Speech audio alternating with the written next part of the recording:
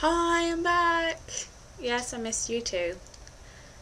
Today I'm going to be talking about the 7th Doctor, played by Sylvester McCoy. He was the last Doctor of the old series. He started off with a kind of light-hearted, jokey appeal, but got progressively darker as the series went on. He used a more scheming and proactive approach to defeating evil.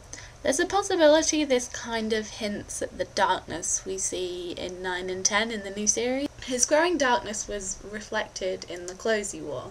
He started off wearing shades of white, red and yellow, but as this went on through the series it came more to be shades of brown and burgundy. He carried a question mark umbrella which he often used to disarm and trip his opponents. He also had a mild Scottish accent, which is interesting. Yeah, there's not really a lot to say about the 7th Doctor. That's pretty much the gist of what I got from the Wikipedia page. So that's all. I hope you found this video interesting. As you might have picked up, we're auditioning for a new Time Lord. So if you're enthusiastic, friendly and happy, and like Doctor Who, why don't you submit a video response?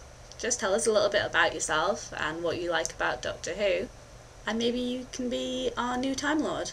I think the days available at the moment are Friday and Saturday, so if you're free on one of those days and be able to upload a video then, all the better. Happy video making, and I look forward to seeing what you come up with.